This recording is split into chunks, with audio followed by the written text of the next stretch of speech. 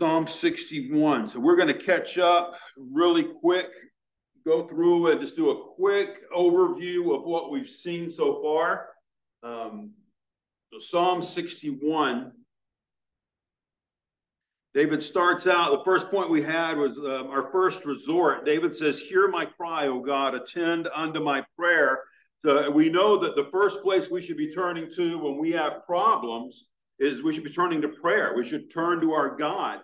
And David is showing when he says, "Hear my cry, O God, attend to my prayer." We see in this verse how desperate and how passionate he is. And the application statement we had, we can better prepare for the trials to come by actively following him today. We need to have that happening.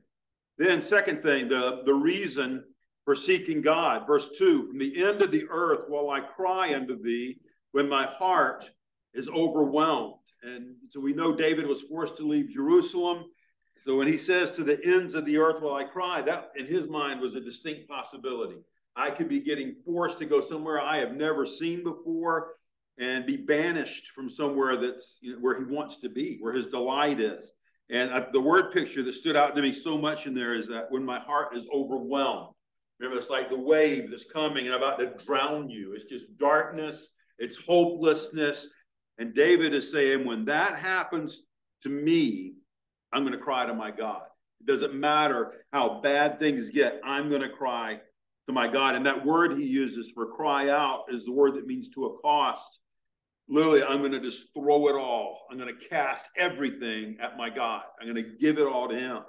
Application statement there, when the hard times come, and they will, we must actively pursue God with our concerns. Then last week, we looked at point 3, second half of that verse, the rescue desired, lead me to the rock that is higher than I. So David is saying, God, help me find you. He's admitting his weakness. He knows that he can't get to where he needs to be. He can't find that safety, that comfort on his own. He needs God to direct him. Application statement there, nothing good dwells in us, in our flesh.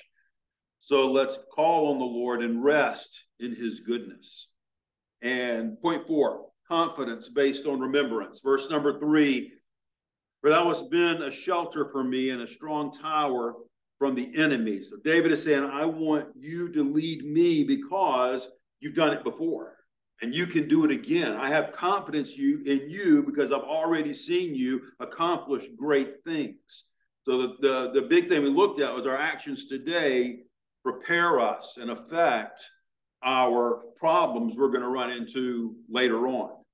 Application statement on that one, our daily faithfulness in small trials grows our endurance, so we'll be more inclined to follow Jesus when the harder trials come. And that brings us to our new text we're going to be looking at tonight, verse number 4.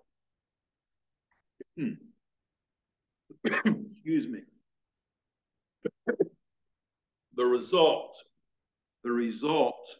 of past remembrance.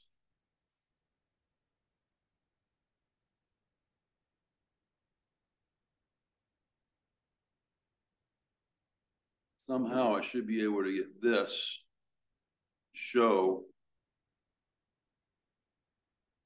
what I want it to show.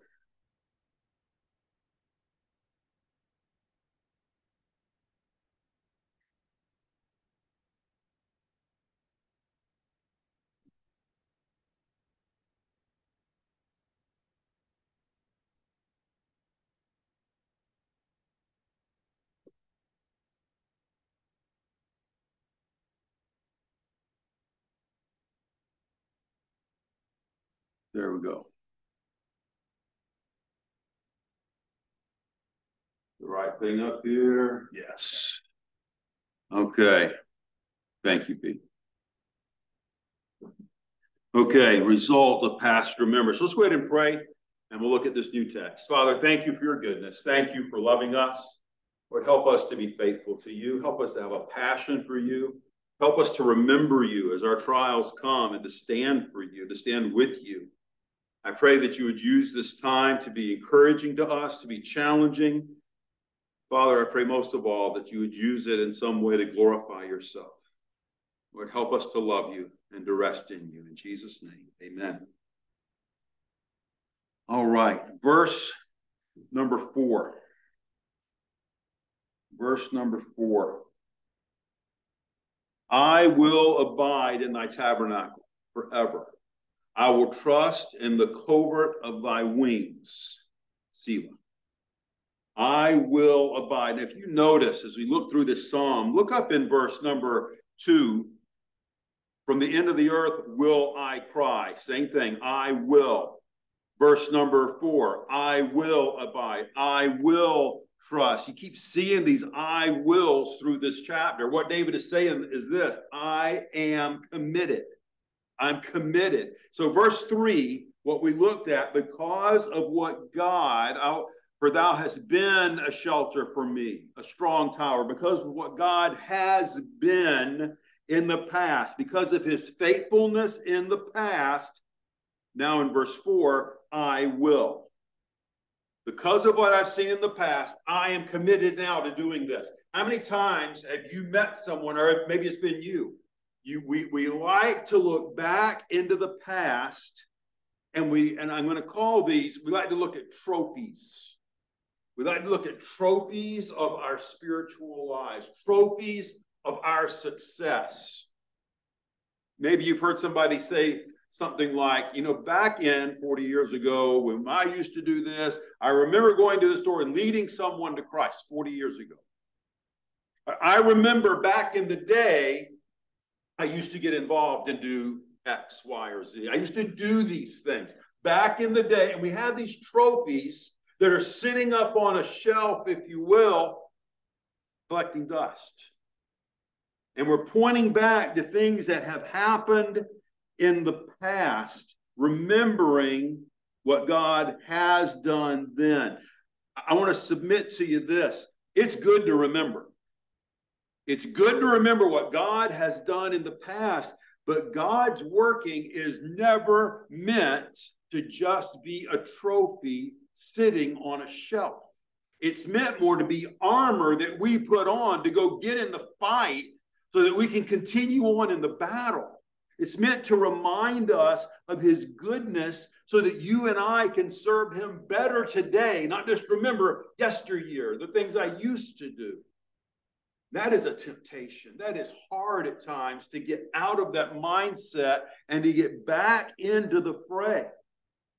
His past deliverances, his past, looking here at David's case, his past answers to prayer, his past help. David used this as an impetus, as an encouragement to keep serving God, to be faithful now. That's what those past things are for. They should encourage us today to keep being faithful. So David here in this verse, he lists two different things. And he says, this is what I will do. This is what I am committed to doing. Now, the wording here can go two ways. The wording can be, I will do this, a statement, a declaration. It can also, as we look at it, it can be read, Lord, help me to do this. Let me do this. Either way, David is saying the same thing. He said, I am passionate about making this happen. Either I will do it or Lord, let me do it. David's got a passion that he is expressing in this verse. So David is saying, I am totally committed.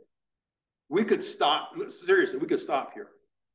If you and I can just get this idea down that I need to be passionate. I need to be serious-minded about following Jesus. You know as well as I do, as we look around this country, that's not America. That's not our churches today. There are people today who can say, yeah, I'm passionate about following Jesus. I want to follow him. But as a whole, we're a very lazy culture. It's very self-centered. And the passion in our country normally is for self and for comfort, as opposed to it's all about Jesus. If we can get this commitment level down, this passion for Jesus, here's what I encourage you to do. A simple prayer. God, please renew my passion. Give me a passion for you. That's a good prayer to pray often. Because if you're like me, it's like, okay, I can be passionate minute one, but 5 minutes later, I'm thinking about me again. And we need to constantly keep asking God to give us, like David, to give me this I will attitude. So let's look at what he did, what he said. I will, first one, abide in thy tabernacle. I am going to abide in thy tabernacle. We've talked about the tabernacle a little bit. Who can remember what that tabernacle, why was the tabernacle in David's time period so important? What's the big deal? God with his people. Yes. Yes. Yes. Okay, I'm going to reword both of you. That's the perfect answer. The idea being that was God's, the visible representation of God here. That's what they had. And if you think about how neat that would have been to have seen that Shekinah glory in that place, that would have been awesome to see. And I don't know how much, that was the way, the place where God dwelt. Now, is that the same today? Is this where God dwells? In here, yeah. It's not this building. It's not, okay, I got to stay close to this tabernacle building. It's this tabernacle. God comes and now he dwells within us. But David, at that point in time, he said, I want to abide in thy tabernacle. Now, let's just think of that word again, abide, for a minute. What are some words, phrases that we could use that will help us understand what it means to abide? What's a word, phrase that would be synonymous with that? Okay, to be within. What else? Okay, depend on it. Okay.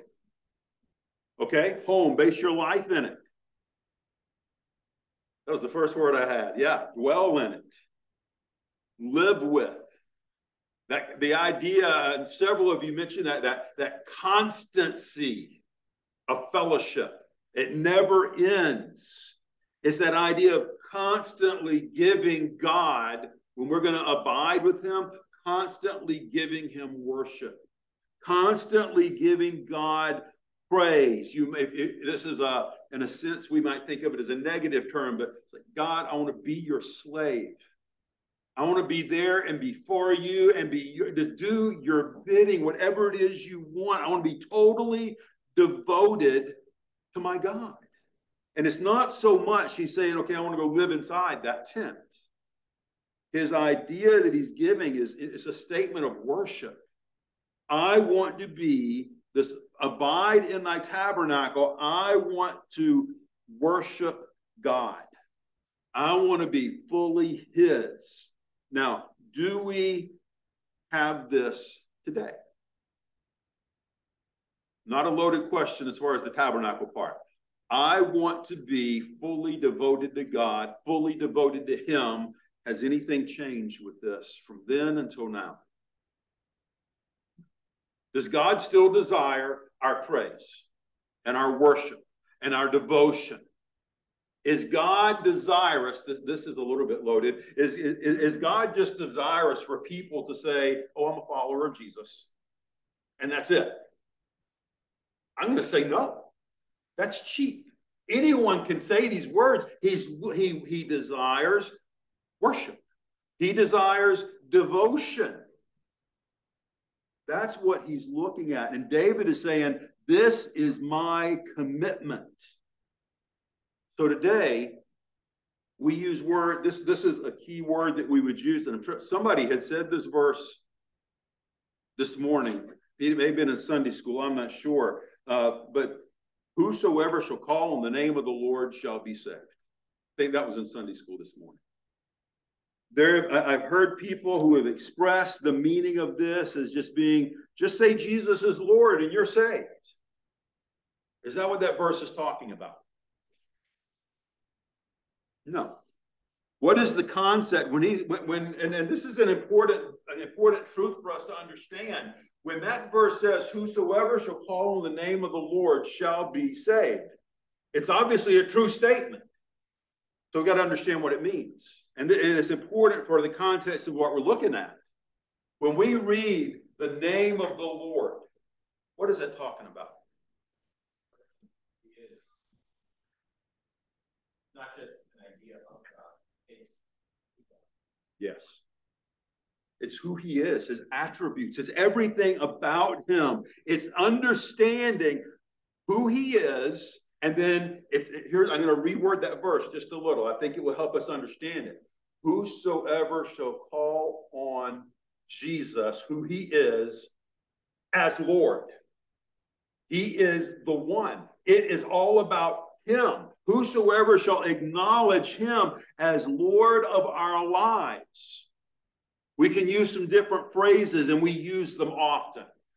Call him Lord, submit to him, follow him, yield, do all to the glory of God. All of these things are all kind of saying the same thing. Us follow him. Us respond to him as Lord of our lives. This is the idea that we're getting to in our culture, in our context, I should say, for this abide in thy tabernacle. Recognize and follow Jesus as Lord. When we talk about call on him as Lord, it's not so much as we look back at a past event. Was there a time when I recognized Jesus as Lord of my life at an initial setting where I entered a relationship with him? Yes, there was. There was a time when I recognized who he was, I recognized where I was, and I needed to make a reconciliation. I had to make peace with him based on him being God. That had to have happened at a point, but we are to abide in that presence. This is what David wants to do. We're to abide in that presence of Jesus as Lord for all of our lives. We should be recognizing him for his deity, recognizing that he is the one that we are to answer to. He's the one who sets the marching orders, and we're to respond to this. That's what David is saying. I want to abide in thy tabernacle. And let me just add this phrase to help. Continually. I want to constantly abide in your tabernacle. And I almost left out this word. I want to abide in thy tabernacle. What's those next two words? Forever. Forever. I can remember talking to a few people. It's been some years back. I remember one saying a phrase, something like this. Talking about a specific issue that he was going through. And he said, I tried that and it didn't work. And so he quit. He quit doing the issue that we were discussing. I tried it God's way. It didn't work, so I stopped. David isn't putting any qualifiers in here. I am committed to abiding in the tabernacle of God. I am committed to acknowledging, in our context, Jesus as Lord of my life, as the one who calls every shot. I'm committed to it forever. Total commitment regardless. That's 2 Corinthians 5:9. We please him, whether death, whether life, anything in between. We strive to please him regardless. That is what David is saying here. I will abide in thy tabernacle forever. Okay, before we move on to that second one, questions, comments? I think your friend has to realize.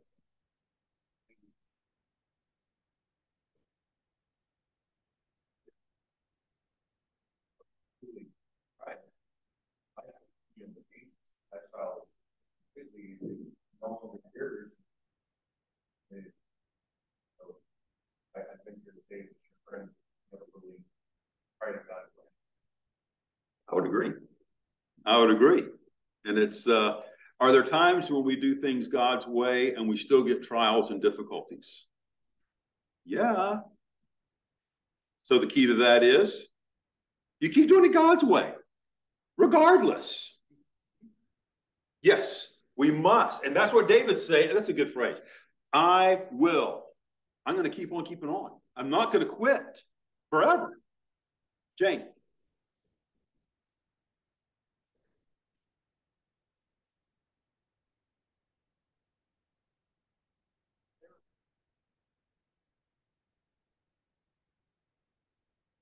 Yes.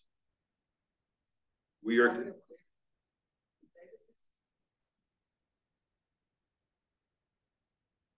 He wasn't Levi.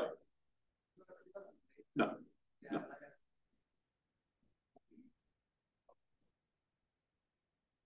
The key with David is the same thing that needs to be true with us. He was committed. He was committed. And that's where we need to be. There needs to be that commitment. So let's look at the second one. I am committed to trust in the covert of thy wings. Now, we talk about wings. I'm not going to go off on this too far, but it's a good example. It's a good illustration. When we think about wings, what is often a picture, an illustration that is given for wings? Yeah, the chicken. Okay, and it's a good example. It is a good example. And how many of us have heard when the example of the farm burning down and the farmer coming through, seeing everything wiped out, and this charred chicken, and he just kicks it. And out come all these little baby chicks. The mama hen protected, she covered. And it is a good example. And the scriptures use that examples, but I want to suggest to you that this is a little different. Notice the wording here. I will trust in the covert of thy wings. Now let's bring that picture back to this verse. His tabernacle. What wings do we see in the tabernacle? Yeah. Where are those at? And what is that called? The what? The mercy seat. It's the mercy seat. God just has his, I'm using the words here, follow me if you would, his wings of mercy covering. He's got his mercy seat. And I want to suggest, given the fact that it's in the context of this tabernacle and trusting in the covert of God's wings, he is putting his trust in the mercy of God. He is looking at David. It's like David is saying, my confidence, my security, anything that I can accomplish for good, any good that comes of my life, it is all because of the mercy of God. I am dependent on God. So it's like David is saying here, I'm going to trust God totally in your mercy. I'm depending on you. I'm depending on you alone. I'm going to trust. I am going to rest in my God. That's a good place for us to be. Trusting in what? It's nothing of us. We just got an awesome God. And I honestly still, I cannot put my mind around a perfectly holy God for whatever reason saying, hey, you come to me. I'll receive you. I don't get that. I know he didn't get a good end of the deal. And it's just his mercy. And that's what we depend on. He's just an awesome God. Now, we're gonna hit one more word in this verse before we move on from this. Any comments on this mercy of God, resting in him, depending on him? Okay, what's that last word? Yeah. What does it mean? I know it's a musical term and people debate this one. You've heard me say what I think it means. So we'll go from there. Think on this. Yeah. Stop for a minute, slow down, and think about what we just said. That's what he's saying. Okay, so here's what we're going to slow down, and I want us to pull away what are some key takeaways that we can pull away from these verses so far. Hear my cry, O God, attend to my prayer. From the end of the earth will I cry unto thee when my heart is overwhelmed, smothered, drowned out with darkness. Lead me to the rock that's higher than I. For thou hast been a shelter for me and a strong tower. So you've shown yourself faithful in the past. Because of this, I will abide in your tabernacle. I'm going to trust in the covert of your wings. What are some key takeaways from these verses so far? I don't want to skip by that Selah and not Selah. Yes. I think one thing that we can see in that verse is also hinging off of the stuff that you about Isaac and stuff here. And I go to the point of the earth, and you're still there. So I can encourage you to realize that despite where we might be placed, have that confidence that God is. That's good. What else? Yes. Going right along with that, just the concept God, in Moses, where God's not far from you. It's not that we have to go up to bring him down. He's not that you have to go out look for him, bring him. He's near. He's here, right? And how much more the case with the Spirit of God living in us? He's here, and I find that hugely, immensely comforting that no matter where we are, anytime, given time, you don't have to seek him out. He's there. That is good. Good. What else? I'm sorry. Your hand going up or moving? Well, it Okay. reminds me when your child's starting to walk, you walk through what God says, walking exercise. If we ask. And often when we don't. And what's the key to that? The key, when we start seeing God doing this lifting up, God doing this rescuing, and again, maybe you don't do this. I take things for granted. It's more of, oh, that worked out. Oh, that was okay now. Oh, okay, fine. I'm out of my trouble now. Instead of looking and saying, look what my God did. And here's my word, intentionally remembering what God did. Do you guys ever struggle? I mean, there are times when I get to be sometimes very negative, and I will dwell on things that are just bad and that are just, I get so, and it's not that I'm trying to think evil things. It's like all these pressures are there. I'm just looking around at our country and looking around at the world, and everything's negative, and I can dwell on this stuff, and I can get distant. And when I get that way, I don't remember what God has done. I struggle with this. I need to intentionally think on what God has done. Going back to your intentionally think about what God's done, you saying leaving prophets higher than you. Yes. I've been trying to say that the rock that he is referring to, that rock out there in the desert, where the water flow forth, providing for people. And so calling that back into remembrance, that is where God saves us before, that is where Israel understood the providence of God and That's good. Yes. Yes. Remind ourselves, this isn't it. There's bigger and better coming. That's good. Yes. David's in the middle of trouble, and so he might not be able to flesh out rational explanations at that time for why God is trustworthy. It's just like it's what Jesus said was that we come as a child, right? And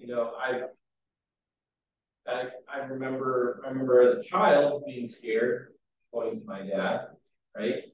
I mean, there was not necessarily a rational explanation. Okay, he'll be able to fight off the wild dog. He'll probably be able to overcome this. But it was just dad. It was very simple faith of just go to dad and then stick with dad through the scary parts, right? And now as a dad, getting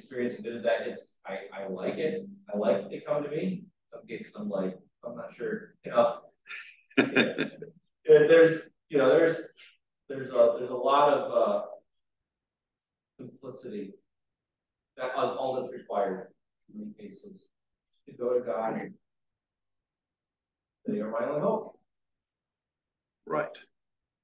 I'm glad that God is much bigger and better dad than we are. Like I remember once we were out walking and this dog came out. It was I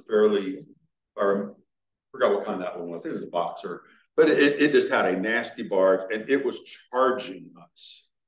And I'm thinking, and I'm not even thinking, I'm dad, I got to take over. I can go do this. I'm going to go stop this dog. And I'm trying to go stop this dog. And I've noticed I can't move. And I don't know what's going on. And then I realized one of my kids had me and they weren't letting go. And I had to pull away from them because it was, they wanted dad. And they were holding on to me, not realizing what they're doing. But I'm thankful we got a God he's not held back. And he does want us holding on to him. He can handle it. I couldn't handle it very well. I had to pull free. But yeah, it's a perfect example. We're to be trusting him. Another image that keeps popping in my head, we talk about following your test forever. I think about Mephibosheth, the son, the lame son of Saul, right? And David shows kindness to him. Yes. What does he let him do? He lets him dwell at his table for the rest of the days, right? He's eating in the king's house, right? He's not a member of the family, but he's welcomed at the table. And it's like it's what David's want. He's like, Lord, let me dwell in let me be a welcome guest at your table in your house. Bring me in. That's good. That is good. There's a lot of pictures of Mephibosheth when you think about it. He was the son of the enemy, but yet he was the son of a friend. He was the son of Jonathan. Yeah, then going under Saul, Jonathan. Yeah. He had the heritage of the enemy. That's what I meant by son of. I'm sorry. But the grandson of, son of, but also of Jonathan. Just, we can come in and have that fellowship because of Jesus. That's what got us the right. That's what got Mephibosheth the right, was Jonathan. It wasn't because of him. That was good. It's a good example. Anyone else? There's a lot packed into these 4 verses, which is why I'm concentrating on the Selah for a little bit. I like that David, he did look back. He remembered what God had done. And for him to do that, there had to be times when he was calling on God. He was realizing, I have a need. I'm calling on God. And God gave him grace and mercy to respond and to follow him. And David took it. And those times strengthen us as we respond. As I respond to God in a biblical way, it strengthens my patience, my endurance for the next trial that's coming. I'm preparing for tomorrow's trials today. I'm getting ready, or I'm not getting ready today for what's coming down the road tomorrow. And we need to be doing that. We need to walk with God now and exercise our salvation. Work out our salvation. That was an encouraging challenge for me. Yes. Married to where you don't want to be living in worry later on, but also then like that being prepared for when. But then when you have that relationship, right, that we can weather that. How you mix that? You're not worrying, but you know what I'm saying? I think so. Worrying about it, fret not yourself for tomorrow. I shouldn't be having to worry. I am commanded not to be worrying about tomorrow. So when I say prepare yourself for tomorrow, what I mean by that is by responding to Jesus today, when the Holy Spirit says, Rick, no. And I respond and say, you're right, I follow you. By responding to him in the situations today and obeying him That sets me on the, make your next decision. All right, when it gets you on that path, I'm going to say yes to God. I'm going to say yes to God on this. And it's a matter of submitting. Am I willing to follow him? That's what I mean when I say prepare. It's more prepare, not for individual things that might happen. I need to prepare to obey him regardless. And when hard times come today, and I say, yes, God, and it may have negative, humanly speaking, consequences, and I still say, yes, God, that prepares me for when a harder one comes tomorrow. It's so easy. I mean, just as an example, it is so easy to justify sin because it's going to make things more comfortable for me. Well, if I can hate sin like Jesus hates sin, regardless of the consequences, I don't need to worry about those. I need to obey God and follow him. If I'm willing to do that today on an easy issue, and I'm making that up, on an easy issue, when the harder one comes tomorrow, I'm more inclined to obey him on a harder issue. So I apologize for not being clear with that. I did not mean prepare for whatever trial might come specifically. I meant prepare our hearts to submit to Jesus and his ways, period. Does that make sense? Okay. Anyone else? These have been excellent. So we need this, we're going to wrap up this section. We need to meditate on the commitment that we've signed up for. When we called on Jesus for salvation, this is why I know I get a little maybe OCD or extreme, maybe extreme on this. I've heard so many people say, if you want to be saved, just say, Jesus, save me, and you're okay. Just pray this prayer and you're okay. When we get saved, when we receive Christ as Savior, a transaction is happening where we are saying, I want you to be Lord of my life. I want to submit to you. I want to follow you. It's all yours. I'm yours. That's what salvation is.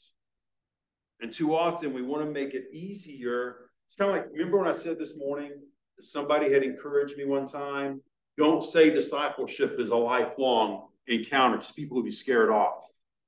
Well, it is a lifelong encounter, so we need to call it what it is. Salvation is you totally surrendering to God, not just getting heaven one day. It's him ruling our lives. It's him being Lord. And that's not an optional command. Salvation is him becoming Lord. We're to follow Jesus, period. And for us, as people who would say, I'm a follower of Jesus, that's a lifestyle. It's not just case by case. It is a lifestyle in every area of our lives. We follow him, and that's what David is exhibiting in these verses. So our application statement, as we dwell on our Lord, our commitment to him will grow. As we dwell on our Lord, our commitment to him will grow. Okay. We are going to stop here for today. Let's close in a word of prayer and we'll be dismissed. Father, thank you again for your goodness. Thank you, God, that you are working. I thank you that there is nothing that's coming, Lord, to the ends of the earth that's going to take you by surprise, that you cannot handle, and that you, Lord, that you will leave us in. Thank you for being there and for being faithful. Help us to trust in your mercy, to put our confidence in you and you alone. Lord, I pray as we go through the rest of this week, Lord, as our next decisions come up, that we need to choose right from wrong. Help us to respond wisely. Help us to have a passion like David to call on you and to abide with you and to have you as Lord and director and ruler of our lives. Use us this week in some way to further your kingdom and to glorify you. In Jesus' name, amen.